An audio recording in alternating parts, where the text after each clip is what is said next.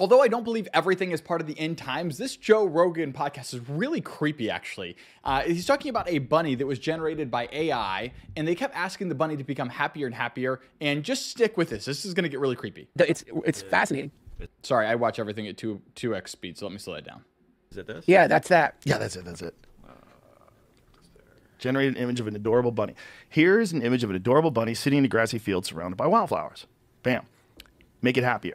And then ChatGPT makes it brighter eyes and even cuter little pink feet. Looks like it's never walked on rocks in its life. And then make it even happier. And now it's like leaping through the air with joy. Here's an image of the happiest bunny imaginable in a vibrant, sun-drenched meadow.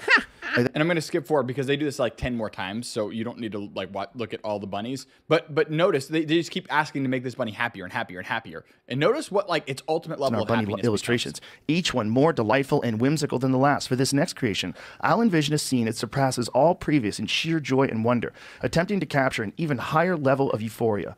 Let's see how this imaginative and exuberant concept translates into an image. So it's like a bunny that is in the cosmos, in the clouds. Everything is rainbow. There's flowers that are flying. It looks pretty amazing. Okay. It says, go all the way up so we can read what it said. You are not understanding. It needs to be far more happy. Okay. So ChatGPT says, to depict an even higher level of happiness for the bunny, surpassing all previous creations, presents a unique and imaginative challenge. This time, I'll attempt to conceive a scene of pure, unadulterated joy and wonder, aiming to go beyond any conventional boundaries of happiness and bliss. Let's see how this ultimate vision of joy is illustrated. And it's a bunny, again, even more trippy in the clouds. You see reflections in his eyes. He's flying in the air. This looks like is that an angel over his right shoulder? Yeah, there's angel wings, mushrooms. Thing. Yeah, mushrooms. Angel wings and mushrooms are now in the picture of this extremely happy bunny. But he's going to get happier. In the background, which is interesting. Do that shit all the time, man. Okay, it's okay. So what did he say to it? It didn't say. Oh, it didn't. Here's an image of a bunny representing a form of joy that surpasses the concept of happiness, a level of bliss that expands beyond all universes and matter. So now this is a cosmic one. So this bunny has its eyes closed, and there's a glowing light above its head and planets surrounding it, and it looks very, very happy. And if you notice, this bunny is far larger, and he has the world surrounding him. That's his next level of happiness. Next one. Okay, here's an image of an entity that transcends the form of a rabbit, embodying a happiness so vast and powerful, it permeates all dimensions and universes. Yeah. Yo, that's wild. But go one more. Yeah, here's an image of a bunny transcending into a physical form of boundless happiness, evolving into the purest embodiment of joy. One more, please. Look at this one. This is the end. Here is the image of an entity that embodies the ultimate form of happiness, transcending all known beings and concepts. This entity is the very essence of happiness, the only existing being, and the defining force of all existence. It's God. It's God. It's God. Listen, go back, please, so I can read it. No, right there. But this entity is the very essence of happiness, the only existing being, and the defining force of all existence. Yeah. ChatGPT just drew us a picture of God. Yeah. And God looks like exactly what you see when you do DMT. Yeah. That looks exactly like it. That's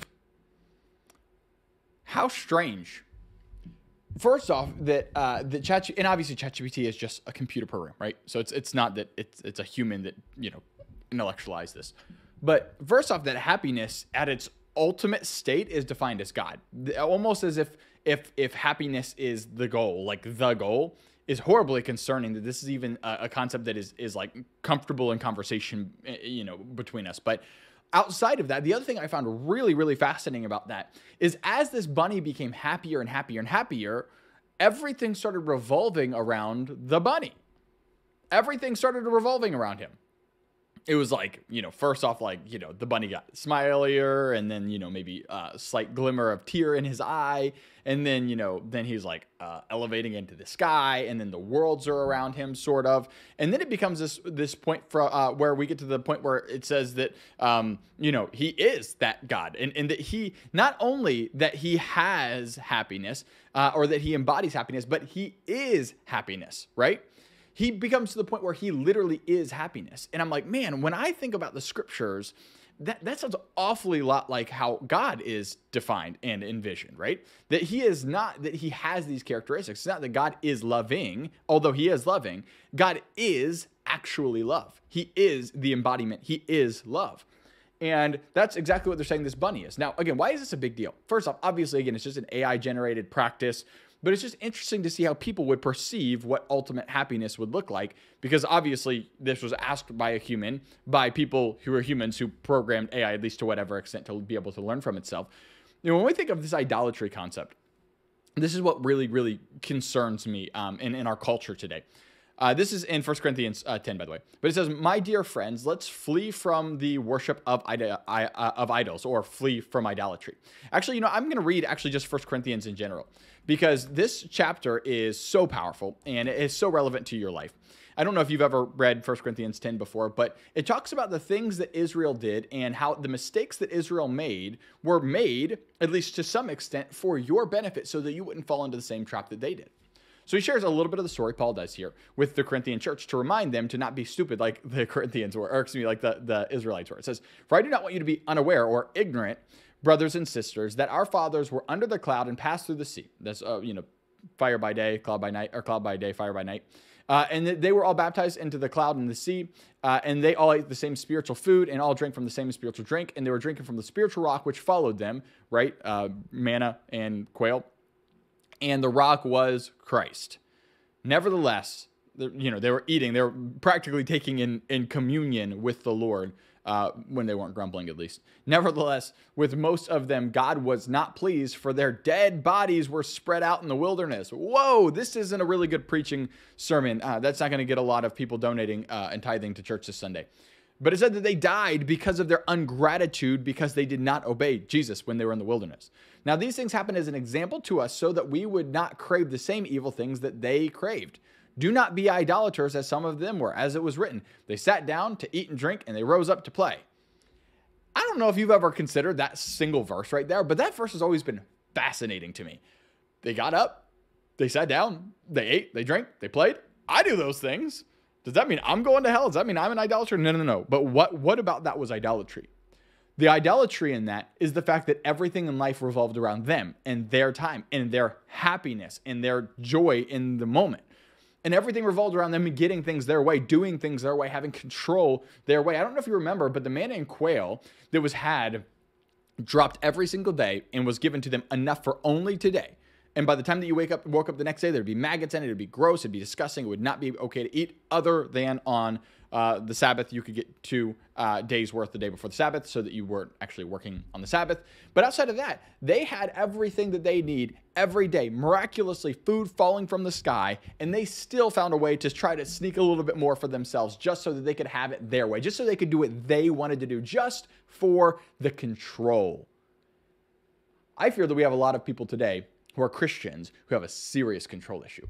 And it's this idolatry thing. It's, I'm God, I need things to be my way, or I'm going to throw a hissy fit. You know, like, you've seen babies in stores, or I say babies, like 3-4-year-olds in stores, and they want that toy, and their mom said, no Star Wars toy for you today, and they flail themselves on the ground, screaming and crying. Their day is just over now, and everybody else knows it too.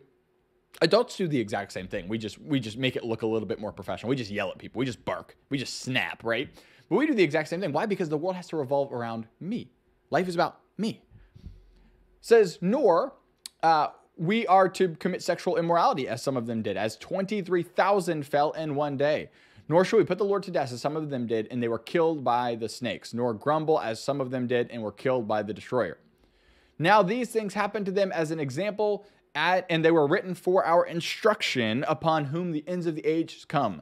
Therefore let the one who thinks he stands watch out that he does not fall. No temptation has overtaken you except the one that is common to mankind, and God is faithful, so that he will not allow you to be tempted beyond what you are able, but with that temptation will provide a way of escape, so that you will be able to endure it. Therefore, my beloved, flee from idolatry. When we think of these verses, and especially, therefore let no one fall, or thinks that he stands unless he falls, this is the emphasis with this idolatry thing.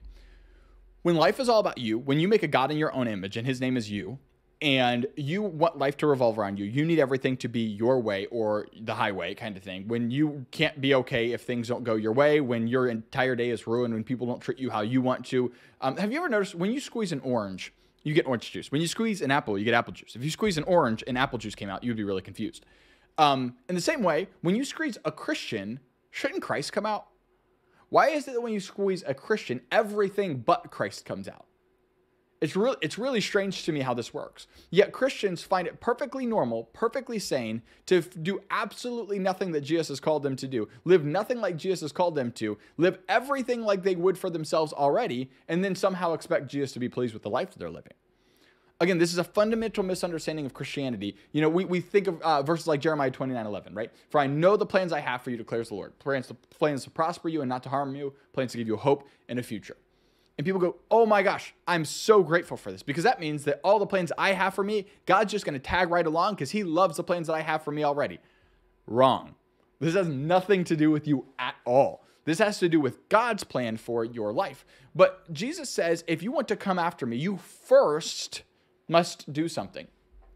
Matthew 16:24 says, then Jesus said to the disciples, if anyone wants to come after me, he must deny himself, pick up his cross, and follow me. For whoever wants to save his life, preserve his life, idolatry, will lose it. But whoever wants to lose his life for my sake will find it. They will really find what life is all about once they give up the life that they've lived for themselves. For what profit is it if a man gains the whole world yet loses his soul? Or what would a person exchange for their soul? So many people, so many Christians have came into Christianity to see what Jesus would bring to them, what Jesus would do for them, instead of seeing what God wanted them to do in the midst of them being a follower of God. Have you ever noticed we use phrases like that? We're like followers of Jesus. We follow Jesus. And then when you think of that, and I asked somebody like, you know, where's the last place that you followed Jesus to? What's the last thing that you did in light of following Jesus? Or are you just expecting Jesus to just kind of follow you? Is this whole thing for him to just like come around with your plans? Like for him to be your little puppy dog to just like run you and bless and anoint and give grace to everything that you wanted to do? I mean, I'm not trying to make this a heavy thing, but I really want people to consider this concept of idolatry and the serious nature of idolatry. This is Galatians 2:20. It says, I have been crucified with Christ. It is no longer I who lives, but Christ who lives in me. In this life that I now live in the flesh, I live by faith in the Son of God who loved me and gave himself up for me. I do not nullify the grace of God, for righteousness comes through the law. If righteousness comes through the law, then Christ died needlessly. You gave up your life. You no longer live. You are a dead man walking. And now who lives in you and through you is Christ. And now you are supposed to live as the Holy Spirit has empowered you to live. You're supposed to now represent Jesus, walk like Jesus walked, talk like Jesus talked, live the life that Jesus has given you to live, right? Ephesians 4:1 says, live in a manner worthy of the calling in which you've been called. And if you are born again, you have been called. And if you are not born again, God is calling you to himself for you to repent and put your faith in Jesus. But so many people are out here and want Christianity. They want Jesus to be part of their life. They just don't want to give up their lives to look like Jesus has called them to look, right? When we think of passages like Matthew chapter 13, when we think of the parable of the sower and the seed, right? This is another really, really profound spot where people choose to live for themselves versus living for God. What do I mean by that? Well, Jesus has a parable that he tells people, and he strategically tells this parable in Matthew 13 to confuse people. He intentionally confuses people because he said, hey, if they actually were interested in what I have to say, they would actually have come to me and ask, like the 12 did. And then he explains the parable. He says, disciples came to him and they said, and he says to them, to you it has been granted the mysteries of the kingdom. And then he explains what it is. He says, listen to the parable. When anyone hears the word of the kingdom and does not understand it, the evil one comes and snatches away what is sown in their heart. This is the one who is sown by the road. The one who is sown with the seed in a rocky place, this is the one who hears the word and immediately receives it with joy. They receive the word. The gospel has been presented to them. They accept the gospel. Yet it has no firm root in itself and it is only temporary because the afflictions and persecutions of the world come in because of the word, and immediately it falls away. So then people get mocked and made fun of by their family because they are now Christian, and their coworkers and their friends say, man, you can't even drink with me anymore. Like, dude, like we can't just you're not just going to sleep with that girl anymore. You're going to break up with your girlfriend because she doesn't want a relationship with God. And then now you're persecuting. You say, no. Yeah, you're right. I'm going to do these things. Like, yeah, I guess I'm being a little extreme, aren't I? Right? And then it says, and then the one who is sown with the seed among the thorn, this is the one who hears the word, and then anxiety of the world and the deceitfulness of wealth choke it up, and it becomes unfruitful. The world, the stuff of life, all of these things that of this parable that took the seed away, the gospel that was implanted in their heart, takes it away and strips it out of them, is self-preservation. He who tries to find his life will lose it, but he who loses his life and gives up the life that he is living and sacrifices all of his expectations, hopes, wills, desires, and personal ambitions for what God has set for him, which is way greater than what you could set for yourself. For that person, he'll find his life. My question is, have you done that? Are you in this place where you're half in, half out? Are you kind of following Jesus, but kind of just following you? Are you hoping that Jesus just blesses the walk that you're on? Or are you asking God, fasting and praying, God, what do you want for my life? What is it that you have called me to do? Am I living for me or am I living for you? If you have not really had that sober thing, I want you to get everything of your life that you have, including yourself, put it on the altar, light it on fire and say, God, if you don't want this in my life, I want to give it up. I don't want anything in my life that you have not called me to have in my life. If you don't want this, tell me, show it to me, reveal it to me, and he will, because he's a good father and he gives good gifts to his children. And if you seek him, like Hebrews says in chapter 11, that you will find him. You just have to seek him. He's done the work first in sending his son. You just now have to seek him out, and he will reveal the truth of these things to you. Seek him out, and he'll show you what he wants you to prune and get out of your life. Just like John 15 says, that God is the vine dresser, and he wants to snip out these branches or these vines that are not producing good fruit in your life. Good trees bear bad or good fruit. Bad trees bear bad fruit. We know the kind of tree that it is by the fruit that it bears. It is very evident a good tree from a bad tree, and all that bad fruit in your life, pray that God prunes it out of you and applicably do whatever it takes to get that out of your life and see what God does in light of that. It's the most important thing you can do is find out every single day, how can I look more like Jesus today than I did yesterday? It's not just reading a new devotional. It's not just a new quick little Bible study to give you a new intricate thought to think about for the day. It is like Ecclesiastes 12 says, that there are many devotions and many studies that man can do. But if there's anything that you can really, really, really do, right? Ecclesiastes, potentially written by Solomon, the wisest man and the richest man who ever lived. And he had everything you could possibly have. And he said, man, all that stuff is vanity. All that stuff is a waste. All that stuff is entirely useless in light of Christ. If there's anything that you do, fear God and keep his commandments. If you do that, you'll be good. If you would, subscribe.